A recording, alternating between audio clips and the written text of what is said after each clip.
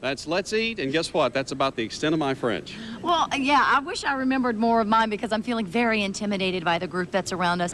These students are participating in French Immersion, and Carol Oakwan was actually very instrumental in bringing this to the state. Good morning. Bon matin. Et bon matin à toi. Et bienvenue à Channel 2, ici à Napoleonville. Welcome, Channel 2 to Napoleonville. Yes! Very good. Madame Campbell, I do remember something. Carol, tell us a little bit about what makes French immersion different from then just simply taking French. Yes, this program is designed to start French at a very young age. It's in the content areas of science, social studies, math, music, arts and crafts, and the French language for 30 minutes. We have a block of language arts. Therefore, in kindergarten, you begin with the French program, and we have what's called the DRIP program, so that along the way, if you choose to go into this more intensified French program, you can join along the group. So you're starting with primary students, 1 plus 1 equals 2? That's franglais. Égal de. Égal. Oui, absolutely. The younger they are, the more fluent they become, the more comfortable they become in the language, and actually articulate much better, and begin to have a cognitive connection with that language earlier. That's our problem. We didn't start young enough. Well, and now it's too old to change, I guess. I'll just have to get an interpreter for us to come on. What's that? Égal de? What's that? Égal, equal. Égal de. Okay, well, I'll try to remember that.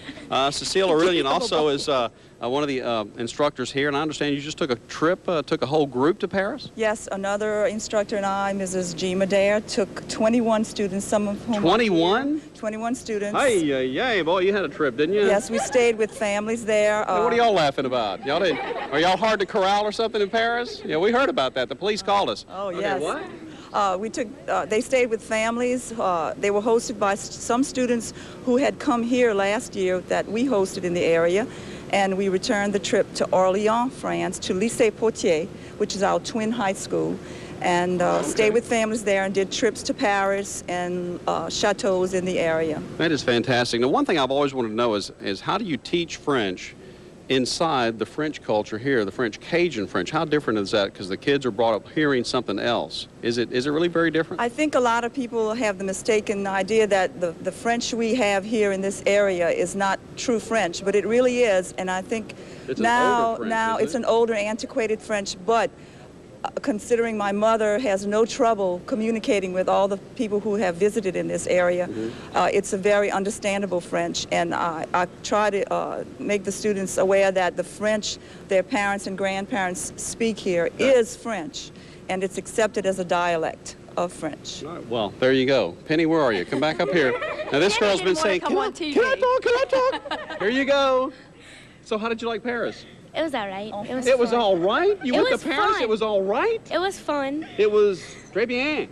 Oui. Oui, magnifique. Yes, that's really good.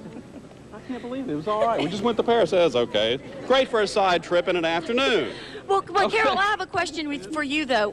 Do you encourage them to speak it at home as well? Because a lot of parents who don't know it, I got to think it's kind of hard to get them in the swing of things. That's the beauty of it. Like in the Pierreport community, what has happened, it has revitalized the French, and now we see very young children be able to communicate with their grandparents, whereas their parents cannot. So that has been really nice to be able to have lunch and communicate in French, be able to have visits among, and that nurturing has taken place.